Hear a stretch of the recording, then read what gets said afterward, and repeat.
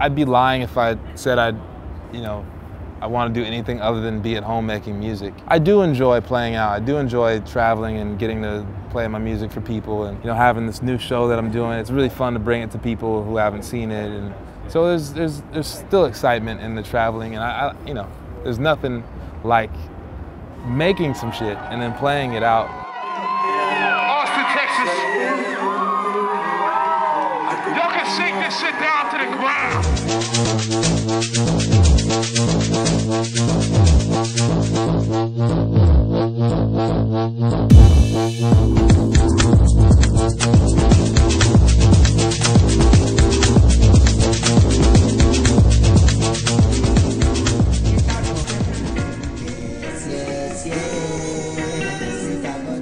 King Tubby's my man, all right? I think he was like the first Dilla, or maybe James Brown was the first J Dilla, and then King Tubby. I don't know what the order was. Yeah, that could be it. That's a safety. Safety. They won't crucify me on the internet. What'd you say? Let's talk about some music. After I heard, a few of his records, it was like pretty obvious that his sound was very influential on modern music.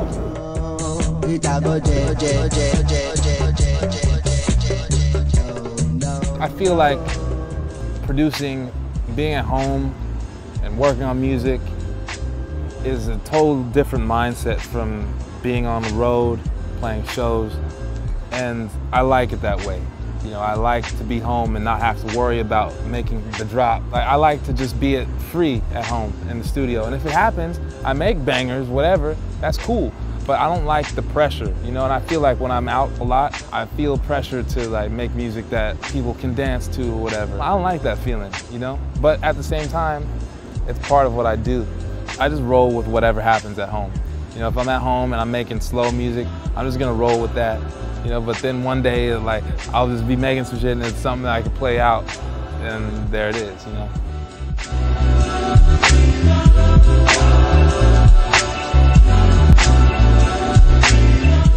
I feel like it's an organic thing, I find combinations that work, and then, sometimes I stick with them, but then sometimes I like to surprise myself. I don't like to play the same show twice. I don't know what I'm gonna do tonight. I have a feeling of how we'll start, but where we go, I don't know. It's like the closest thing I get to having that jazz feeling of knowing that I don't know where I'm going, and we don't know where we're going, we don't know what's gonna happen. I love that. That's what really keeps me doing this. I wouldn't have fun playing the same set every night. I couldn't do it.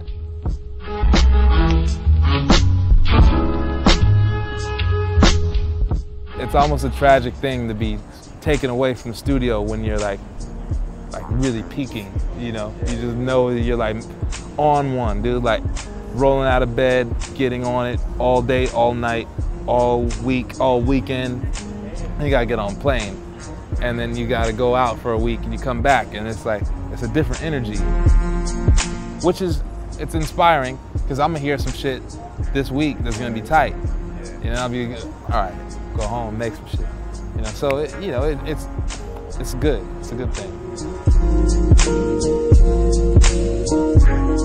It's funny, with technology, I use a lot of stuff in Ableton and Reason and stuff, and I buy a lot of toys, and I feel like the more I get into all the techie stuff, the less music I make. So at the end of the day, it's always the same stuff that I use. But there's new things to flip. Because of technology, I have new sampling sources. I have, access to libraries that I would have never had access to ages ago. Having all these possibilities, it just makes it a lot more inspiring for some.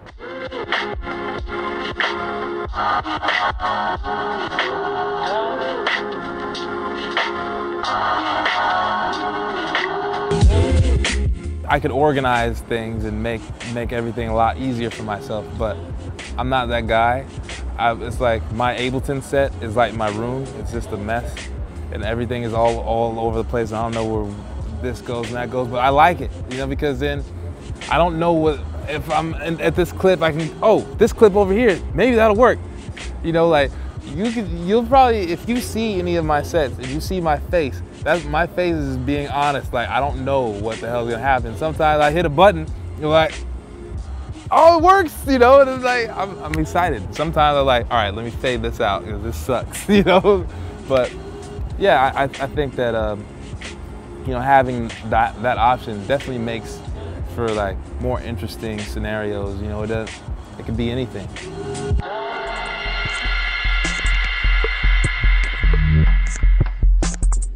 The technology is opened up so much for me. You know, I've been able to collaborate with people from other sides of the planet. You know, obviously it's best when you can be in the same space as someone. And I think sometimes people take advantage of that, the emailing, and they're like, oh, well, shit, just email me the parts and I'll do whatever Sometimes it's cool because that person probably works better alone, you know, but you can't take away from that synergy when you have, you know, a good vibe with 2 people, 3 people, whatever it is, in one room together. So, you know, when you can have that, that's great. You know, you should take advantage of it, but technology helps when you can.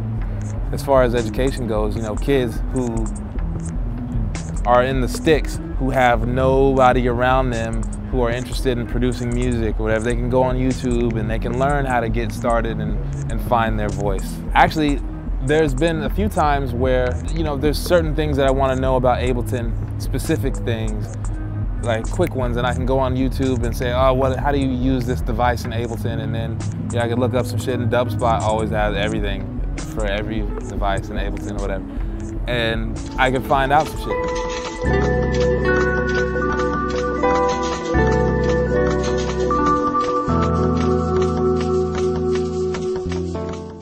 As far as projects go, I just finished working on the Thundercat album, his second album, and I'm working on a Captain Murphy record, like a rap record that I started. I'm doing the show, we call it Layer 3, because there's 2 screens and lights in between, kind of making a 3D effect. And it feels like it's all synced up, but it's not. You know, every time we do it, it's different.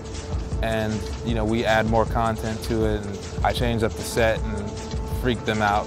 The visual guys are like, what are you gonna do next? I don't know. I think the plan is, though, to start trying to make it a 2.0 situation, try to like expand the show, make it better, you know, try and improve it, and you know, I think that's the next step. The visual artists who are working with me are really close friends of mine, thankfully, so they know me and they know my aesthetic choices, so there's a lot of good communication and trust there. You know, like, we know each other. They know I love Stanley Kubrick, and they know I love, you know, Shinya Tsukamoto and all that stuff. He knows me. We can build together. So it's really cool that it can happen that way.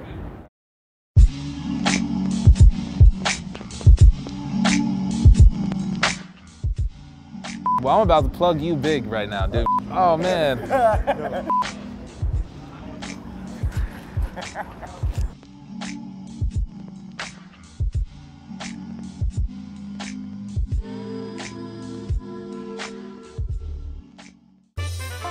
Welcome to Dubspot.